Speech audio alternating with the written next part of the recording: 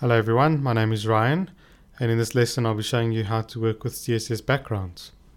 So you can see I've got an HTML file open and it's got quite a bit of text on it. Several paragraphs of just placeholder text.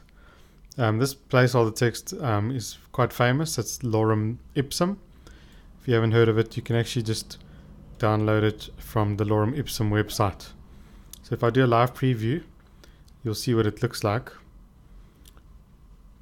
So it's just a whole bunch of paragraphs with a heading. So I'll just quickly take you to a website where you can get some lorem ipsum text. It's lipsum.com, and you can just tell it how many paragraphs you want to generate, and it will actually go and generate all that for you. You just copy and paste it into your document.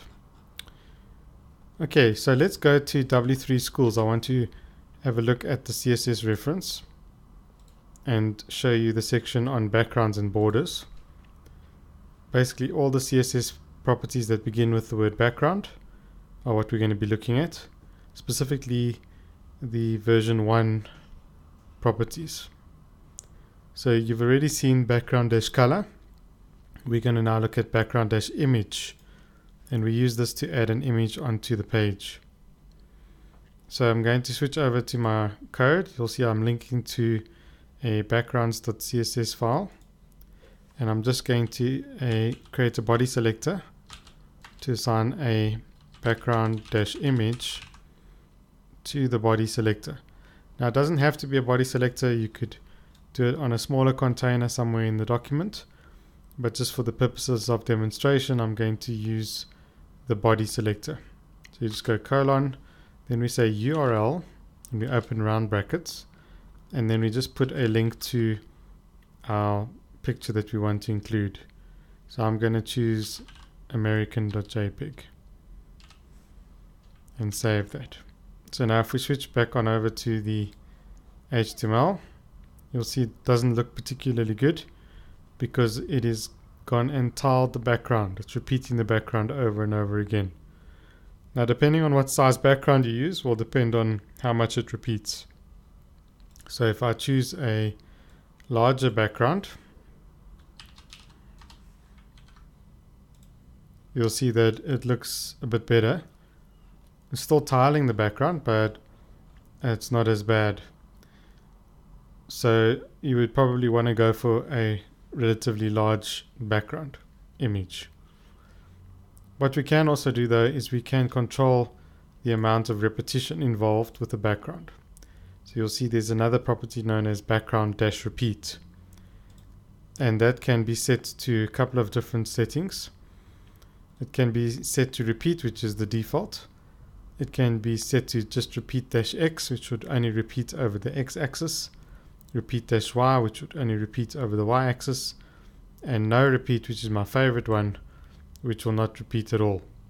So let's try some of these and see what they do. I'm just going to switch on the live preview so we can see while we change the document. I'm going to go with my previous background image because it's a bit smaller. And now you'll see we're going to add a background-repeat, and I'll say repeat-x. Now you see it's only repeating over the x-axis. If I say repeat-y, it's only repeating over the y-axis. And if I say no-repeat, it doesn't repeat at all, just has one instance of that background image. Okay, the next property that we're going to look at is the ability to position the background, and we use background-position to set the position of the background. By default, the background occurs in the top left-hand corner of the browser, but we can change that position in a couple of different ways. Firstly, we can use a combination of these values to position the background in 9 possible positions. So let's try one of these. So let's say background, well, let's actually do this while we watch. Background dash position, and I'll say bottom right. I guess maybe, yeah, there we go. Now it appears in the bottom right of the document. I could also say bottom left or bottom center. I could say center, which puts it right in the middle. So 9 different positions where you can put the background using this method. A better way of doing it would be to actually specify an X and Y coordinate in either in pixels or whichever unit of measurement you want to use. Could be in ems as well. So let me do that. So it's the X coordinate first and it's the Y coordinate second.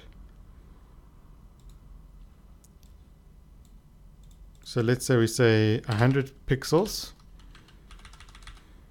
100 pixels. So it's 100 pixels from the left, that's the X coordinate, and it's 100 pixels from the top, that's the Y coordinate. Now at school you would have learned that the Y-axis starts at 0 at the bottom, whereas on a computer monitor the Y-axis is always inverted, so just remember that. That's why it's 100 pixels from the bottom. So let's change some of these numbers just so you can see what happens. There I'm changing the Y, and here I'm changing the X.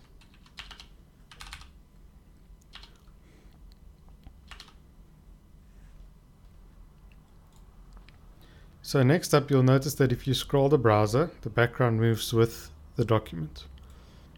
We have another CSS property called background-position. Not position, background-attachment. And this can be set to fixed or scroll. Scroll is the default. I'm going to go for the fixed option.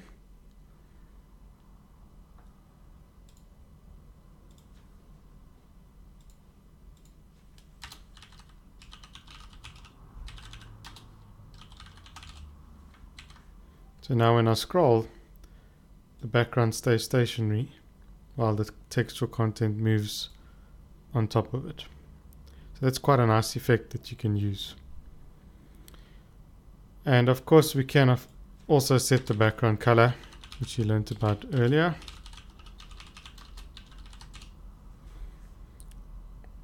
So we can have both a background image and a background color at the same time. Now the shorthand for this is quite nice. The shorthand you'll find also in W3 schools, just the word background. The shorthand allows you to specify these properties in any order you wish. So let me try comment this out. And then I'm going to use the shorthand to replace everything I just did above.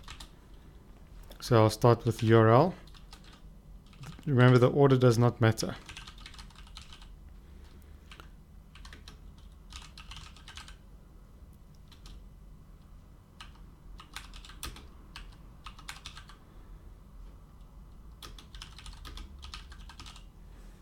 Okay, and I've got exactly the same effect, but now using the shorthand, which is one line of code, as opposed to several lines of code. So that brings us to the end of working with backgrounds in CSS.